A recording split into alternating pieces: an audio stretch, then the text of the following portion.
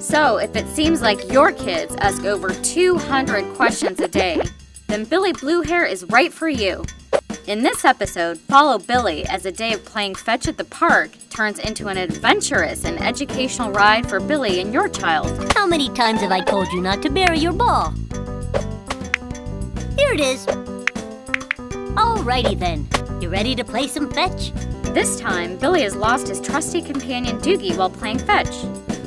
As Billy searches for Doogie, he enters a live-action world where Billy and your child discover tons of fun and quirky facts about animals. Your child will discover answers to questions like, why do bison have fur coats? Why do siamang apes sing in trees?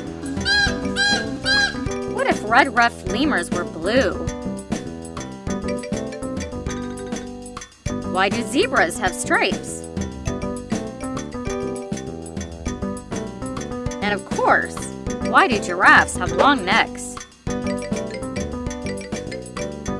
And the best thing about this episode is it can be personalized just for your child or grandchild.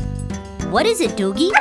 Oh, hi, Kingston. I didn't see you over there. That's right. Animated Billy speaks to your child by name throughout this episode, creating a fun, one-of-a-kind educational experience. I think I'm hearing things too.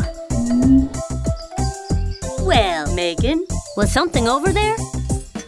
Just imagine the wonder on your child's face when they say, "How does Billy know my name?" So, with a ton of fun facts, along with a personalized experience, your child will want to watch this episode again and again. Billy is great for kids and great for parents too, because the more kids want to watch Billy, the more free time parents have to get things done. So are you ready? Go ahead and purchase Billy as an instant download or receive a DVD copy in the mail. Get the animated series at School Library Journal called a must-have for every collection serving young children.